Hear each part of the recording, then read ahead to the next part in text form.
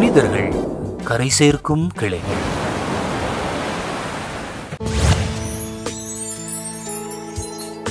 April 3 புனித Richard.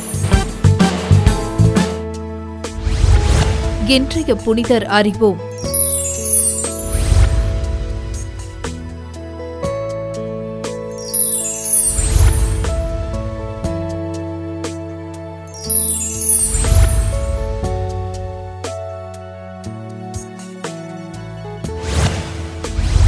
இவர் குதிரை வண்டி ஓட்டுகிறவர்களின் பாதுகாவலர்.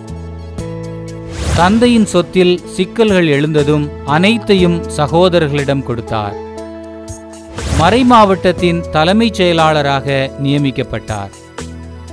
தன்னுடைய பேராயரை முன்மாதிரியாக கொண்டு பின்பற்றினார்.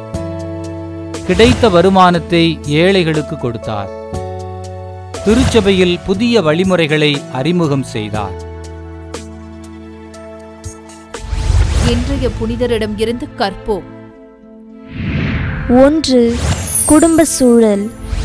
தந்தையை இழந்து தாயின் அரவணைப்பில் அண்ணனின் பாசத்தில் வளர்ந்தார். தந்தைக்கு பிறகு சொத்துக்களை நிர்வகிப்பதில் சிக்கல்கள் எழுந்தன. உடனே அண்ணன் அனைத்து சொத்துக்களையும் தம் தம்பியிடமே கொடுத்தார். இருப்பினும் அதை ஏற்க மறுத்தார் ரிச்சர்ட்.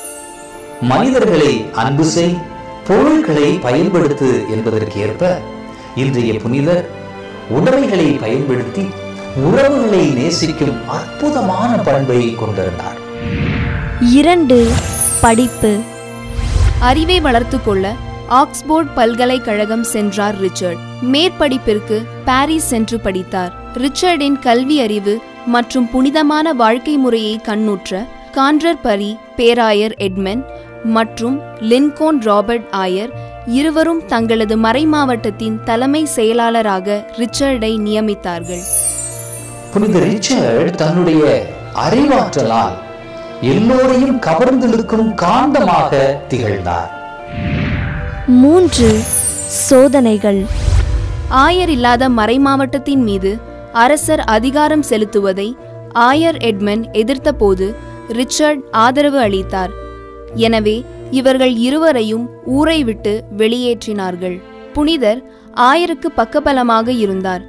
ஆயரின் உயிர் பிரியும் போது அவர் அருகில் துணையாக நின்றார் புனிதர். 4. இறை அழைத்தல்.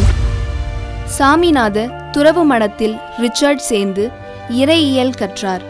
தமது பேராயரை ரிச்சர்ட் தன் முன் மாதிரியாக தேர்ந்து கொண்டார். குருவாக திருப்பொழிவு பெற்றார். மீண்டும் தலைமை செயலாளராக நியமிக்கப்பட்டார். 5. பணிகள். ஆயராக திருநிலைப்படுத்தப்பட்ட பின் இவர் ஆற்றிய பணிகள் மகத்தானவை. குருக்களுக்கு என்று ஒழுங்குமுறைகளை வகுத்தார். ஒவ்வொரு அருட்பணியாளரும் கட்டாயம் கடைபிடிக்க வேண்டும் என்று வலியுறுத்தினார். இதனால் குருக்களின் வாழ்வு மேம்பட்டது. 6. புதிய திட்டங்கள். பேராலய வளர்ச்சிக்காக ஒவ்வொரு பங்கிலும் ஒவ்வொரு ஆண்டும் உயிர்ப்பு பெருவிழா ஞாயிறு அன்று சிறப்பு காணிக்கை எடுக்க வேண்டும் என்ற முறையை உருவாக்கினார். 7. இன்னல்கள். பணியாற்றுவதற்கு அரசரின் அனுமதி கிடைக்காததால் தங்குவதற்கு தனக்கென்று இடமேதும் இல்லாமல் மற்றொரு பணியாளர்களின் தயவில் தங்கி அங்கிருந்தபடியே பணியாற்றினார். கிடைத்த சிறிது பணத்தையும் ஏழைகளுக்கு கொடுத்து உதவினார். இன்றைய புனிதரிடம் இருந்து கடைபிடிப்போம். 1. ஆயருக்கு துணையாய் நின்ற புனிதரை போன்று குருக்கள் தங்கள் மறைமாவட்டத்தின் ஆயருக்கு வழக்கரமாய் திகழ்வோம். 2. குருக்கள் ஆயரின் முழுமையான குருத்துவத்தில் பங்கு பெறும் பங்காளிகள். 3. ஆகவே ஆயர் மீது ஏற்படும் பாதிப்பும் தாக்கமும் நம் மீது ஏற்பட்டதாகவே குருக்கள் ஒவ்வொருவரும் கருதுவோம். 4.